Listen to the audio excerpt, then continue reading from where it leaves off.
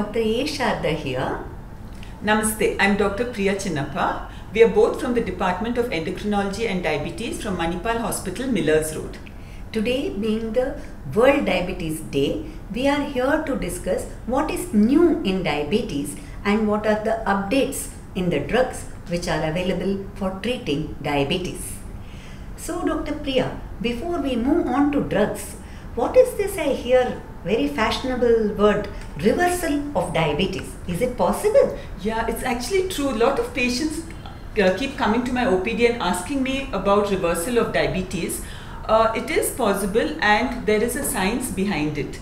What actually happens is over time and periods of excess calorie intake leads to fat deposition in the liver, decreased insulin sensitivity at that level, spill over to the pancreas, and fat deposition in the pancreas and decreased insulin secretion, which actually leads to diabetes. So is it possible to reverse the diabetes? Yes, so they believe the science behind it is the same process that causes the diabetes can be reversed by, I said, excess calorie intake. So a calorie deficit by eating a balanced low calorie diet and achieving weight loss, they can actually achieve diabetes remission. Now actually it's better to use the word diabetes remission, don't you think? Because using the word reversal, patients might feel that they're cured of diabetes, but they never actually achieve a cure. It is only remission, and they have to be careful, because if they go back to old habits and regain the weight, they can get diabetes again. So they will have to be on a watch. So basically we can reverse diabetes only in people who are obese, not people who are already thin. That's right, exactly. And I think that's very important for viewers to even understand that they need to lose a weight of at least 15 kilograms to achieve diabetes remission. Now, so that means somebody who's already thin, they don't have the 15 kilograms to lose. So they will not be able to achieve remission, and this of course doesn't apply to type 1 diabetic patients. Now, having stressed so much about weight loss and diabetic control, of course lifestyle is important. Now what happens to patients who cannot achieve weight loss or diabetic control with lifestyle alone? Oh, that's very important, because lifestyle, that is healthy diet and regular physical activity, is the cornerstone of type 2 diabetes management, which is the commonest form of diabetes all over the world. But it is never sufficient. Hand in glove, we will have to use medications many times. And people who are obese, there are two classes of medicines which we use. One is the SGLT2 inhibitor and the other one is the GLP-1 receptor analog. Are these injectable or do we have tablets? That's an important question, because a patient who is obese and has just developed diabetes, they are not very happy to take injections. GLP-1 analogs are available as injections also, and recently peptide in a pill, that is called Rybelsus, has been released, which is the medicine inside called semaglutide, which was available as injection before. So for the last 10 years, we have liraglutide and dulaglutide, which are both injectable medicine. Liraglutide is once daily injection and dulaglutide is once a week injection. But with this new pill which is available in India for the last 6 months, patients are more happy to take the tablet instead of injection. Yes, definitely. I think that will really help, and nobody likes to take injections, and if they can substitute with the tablet, it's good. But can you also tell us about this newer drug which was recently launched in the United States in May? I heard that's very effective for weight loss and for sugar control. Yeah, that's very important. That actually, in addition to the GLP-1 analog, it has got a GIP receptor analog. So these two medications together is able to achieve better weight loss up to 11 kgs, and also it can do better HbA1c control up to 2.4% reduction. This has been released in US, like you said, in May 22, but it is not yet available in India. But the other medications we are having here, that is the GLP-1 receptor analogs, are doing a great job, including the oral pill, and the SGLT2 inhibitor, which is available as a tablet, is also very effective in reducing the weight and controlling diabetes without causing low sugar. That's very good that now we have so many options for obese patients with diabetes. Yeah, and moving on from obesity, one of the effects it has, obesity, is the fatty liver. So what is your experience in patients who are having diabetes with liver disease, especially fatty liver? Yeah, I think that's the new epidemic, isn't it, this fatty liver? Because when we see patients who come with a routine health checkup, their master health checkup, a lot of patients are reported to have fatty liver, and it is said that about 20 to 50% of our diabetic patients in India actually have this fatty liver. That's a huge number, you know. So how do you manage these patients? Yes, so in the beginning we look at their ultrasound findings and the blood test. The ALT is frequently elevated. Some patients may not have abnormal liver function tests, though they have fatty liver on the ultrasound. Now initially weight loss is very effective. At least a 5% weight loss, if patients are able to achieve, they can be reassessed after 3 months, and a lot of the fatty liver is reversed.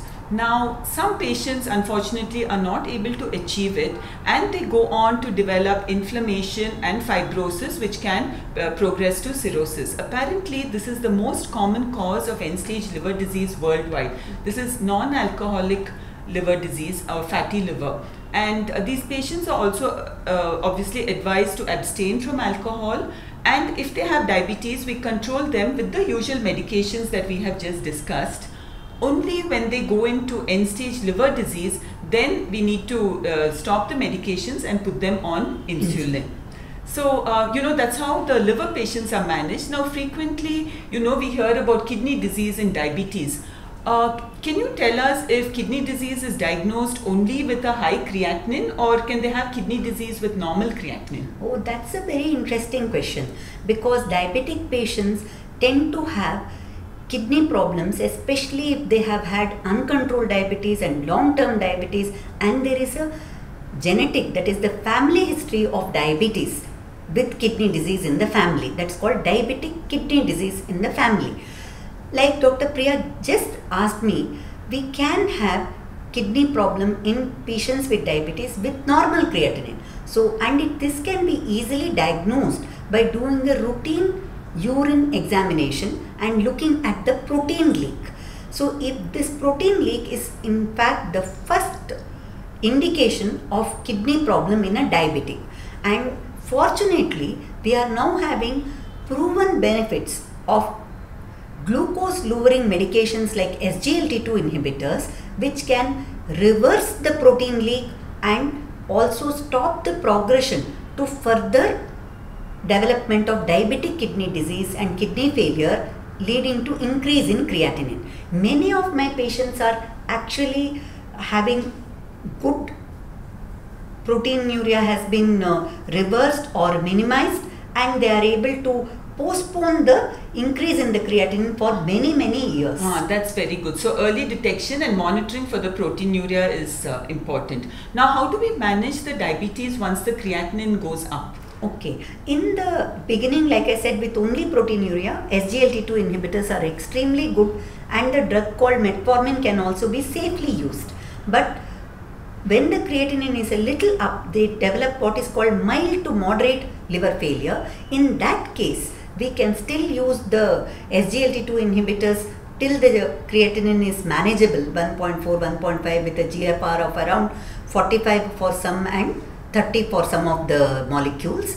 And the GLP-1 analogs are also indicated up to a mild to moderate kidney problem only if the creatinine has increased to a stage of dialysis or the GFR is less than 30 to 15. Then we need to use only insulin. Otherwise, like in the liver disease initially, we can use certain medications in people with diabetic kidney disease. In fact, it is beneficial for the kidney outcomes. So like in end-stage liver disease, end-stage renal disease, you need to go on insulin, but till such time there are a lot of medications and they can actually benefit, isn't it? Yes. Yeah. Now, what about this heart failure? Because in heart failure also there is a lot of breathlessness and water retention, puffiness of face, swelling of legs, etc. In patients who have diabetes and heart failure, any particular medications would you use? Yes, actually this heart failure is a very important complication of diabetics, and I think it's often unrecognized, and it's the most frequent reason for ER visits, this heart failure and breathlessness. Now, some of the medications that we discussed, the SGLT2 inhibitors, really help patients with heart failure. These drugs, the way they work, they bypass the pancreas and the liver, but they act on the kidney and they decrease the glucose reabsorption. So glucose is excreted, and along with that water. So the water retention and everything actually comes down. So these drugs are even indicated for heart failure, and it is found to reduce the readmission rate of heart failure patients. That is very interesting. So can these drugs be used in patients who have heart failure without diabetes? That's an excellent question, and yes, because earlier we used to use these drugs only for diabetic patients, but they are indicated in patients with heart failure without diabetes because it helps in reducing the volume overload. Now that we've spoken about heart failure, some of these patients have had angioplasties and bypass surgeries with diabetes. So how would we manage them? So that is also a very important part, because the patients who have diabetes are prone 4 times more to heart attacks than patients who do not have diabetes. So we have to keep this in mind whenever we are seeing patients with diabetes. I am not looking just at the glucose control. That is an important part of my job, but the most important part, we need to be alive, to look after the diabetes. So the heart problems are very important to look at the risk factors, family history of heart problems, smoking history, their blood pressure, their cholesterols. That is called the ABC. We need to manage the A1Cs, the blood pressure and cholesterol, and also look at the family history. So these patients are supposed to have what is called atherosclerotic heart disease. As opposed to heart failure, which is a pump failure of the heart, we have patients with atherosclerosis, which is actually a pipe problem. The blood vessels which are in the heart and the brain, which supply our legs, these are called the macrovascular problem. They all get blocked over the years of diabetes, blood pressure and high cholesterol, and that is called atherosclerosis. And for these patients especially, in addition to diabetes control, blood pressure control, cholesterol control, we prefer the GLP-1 receptor analogs, which we have discussed in patients with obesity also, because these molecules have shown that we can reduce the cardiovascular, that is heart related mortality in the bypass patient or the angioplasty patient by about 22%, and even the death due to all cause has also been shown to reduce in people with heart disease and diabetes. If the patient cannot tolerate or use the GLP-1 receptor analog for any reason, then we can also consider the SGLT2 inhibitors, which we discussed earlier. This also has been shown to benefit this group of patients tremendously. So I think what you're trying to say is, once a diabetic patient walks into our clinic, we need to first look at whether, they need to lose weight or not, and try to help them lose weight. If lifestyle fails, we give them certain medications like either GLP-1 agonists, the injectable or the oral, or SGLT2, which will help them lose weight. And then once they develop certain complications, we need to consider these medications again. Is that what you're trying to say? That is true. And like I said, we have lot of evidence, and in the last decade, we are looking at diabetic patient not at the sugar level and selecting the medicines. All over the world, we are looking at a patient with diabetes. What are the other risk factors with the patient? Whether there is a kidney problem, whether there is a heart problem or a heart failure, and then trying to treat the patient as a whole. So it is a lot of personalized medications, and there is a big place in the armamentarium of diabetes. First being metformin, then we have weight neutral medicines like DPP-4 inhibitors, which actually increase our own endogenous GLP-1 levels. although they are not as effective as GLP-1 receptor analogs, especially in weight loss, because they do weight neutrality. But still they have a big place in the armamentarium. So each patient who comes to us needs personalized attention and looking at the entire spectrum of problems in the patient, and not look at just the glucose, which was the approach a couple of decades ago, and this has taken a long way now, and we all do risk management of the patient rather than just glucose control. Having said that, diabetes control is of paramount importance, but in addition, other risk factors for heart disease, kidney problems, liver, fatty liver especially, and obesity needs to be managed to have a very healthy, productive and long life. Thank you.